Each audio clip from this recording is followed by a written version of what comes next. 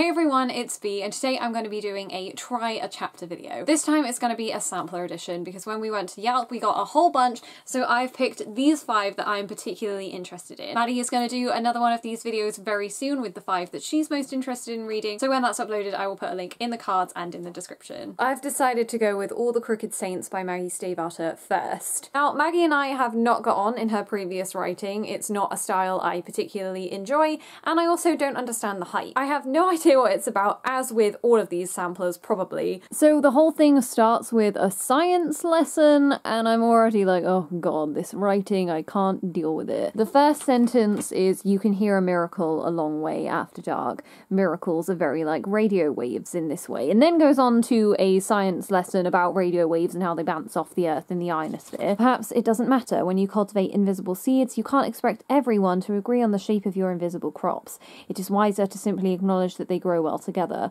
On the night this story begins, both a saint and a scientist were listening to miracles. What does any of that mean? It was mostly quiet except for the radio and the miracles. Oh look, a car reference. Can you tell Maggie Stiefvater likes cars? If you want to know more specifically why I don't get on with Maggie Stiefvater's writing, it's because it's like tell. You know, it's not giving you the time to learn any of these things gradually. It's just like, here's everything you need to know about this character. And I think minute details are really great at enhancing a story, but when your whole writing is just minute details, it can be hard to slog through. Another example is where Joaquin was noisy and colourful, Beatrice was serene and eerie. We're not given the actual examples of this to believe it, we're just told. Also, please let it be a meme where wherever he's referred to as Joaquin, he then gets called Diablo in brackets, like the page before. He's called Diablo, and then Diablo again. Is that like a reference to something that I'm completely missing? It's quite funny though. Just been given a little history of goat birth. And now we've just had some facts about owls. Just keep going with the farm creatures. Furthermore, All the Crooked Saints is definitely not for me. It's not one I'm interested in picking up, and I think this has definitely put the final nail in the coffin of Maggie Stiefvater and Maya's relationship. I'm going to move on to Forest of a Thousand Lanterns by Julie C. Dowell. I don't know if I've completely butchered that surname, but this is one of Penguin's game changers, along with Warcross, Jane Unlimited, There's Someone Inside Your House, and Things I'm Seeing Without You. And the others sound pretty cool, so hopefully I'll like this one. It's fantasy, let's see how it goes. So far, all I know is it's the story of Zai Feng, or Zi Feng. If anyone wants to correct my pronunciation, please do so in the comments, I'd love to know. And she's under the care of her aunt, and another girl also lives in the house called Ning, and they do embroidery for women's fancy silks. There's a little bit of girl-on-girl hate as they are both going after the same sort of man, and I do believe it's a concubine situation in this world. We obviously have to know that Zi Feng is incredibly beautiful, so who knows where that's going to go in the rest. I actually have the first 4 chapters in this little sampler, so I may as well go ahead and read the rest of it because I am kind of interested to see. And it already looks like it had some great reviews, so that's promising. My next pick is Children of Blood and Bone by Tommy Adeyemi, and I'm quite excited for this one because again, it's a chunky one, so I'll probably read the first chapter or 2 and see what I make of it. It starts with some italics things, so this is interesting. Oh well. I think about the way her corpse hung from that tree. I think about the king who took her away, and that her is referencing the character's mother, so okay, let's keep going.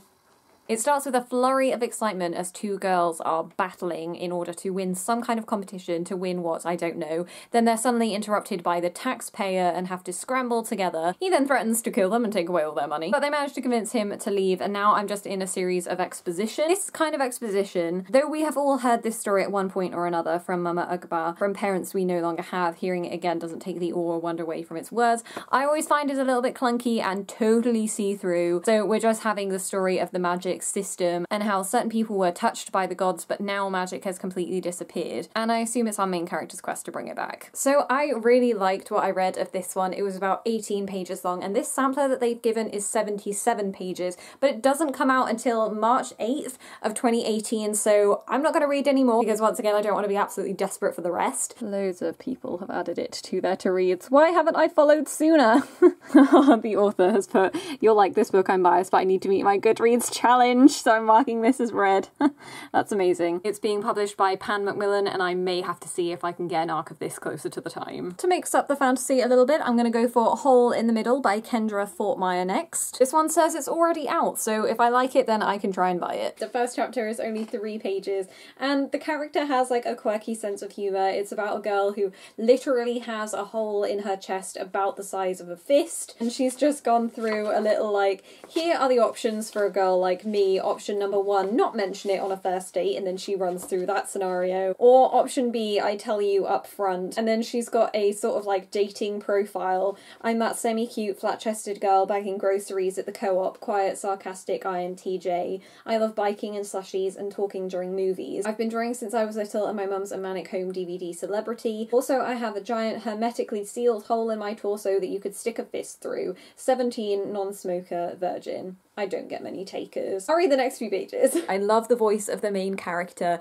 She's so upbeat despite her condition. It's not all dreary. So I like that it has that sort of charm already, and I'm also liking the main characters, what I've met of them so far. Particularly the mother, who seems like a bit of an oddball. So I'll be adding this one to my Goodreads as well. Which means the final sampler I have to read is Sorrow by Melinda Salisbury, and I saved it till last because I'm hoping to like it. This one, again, doesn't come out until March 2018, so ages and ages to wait. Oh my goodness, the ending to this was so good. The beginning is a little bit boring because it's just setting up this new fantasy world, and I'm just so surprised by fantasy authors that they can create like more than one incredibly complex fantasy world. I mean, that doesn't always happen. You have authors like Cassandra Clare that continue to write in the same world but just expand it bit by bit, but there are also some that just create entirely new systems. So Sorrow is about these 2 different clans, people, civilizations, and they are separated by a bridge, and to sign a peace treaty they have to cross it, but it's sort of impossible to cross, and in doing so one of the civilizations manages to kill their heir. Luckily it's okay because the queen figure is pregnant, but the baby turns out to be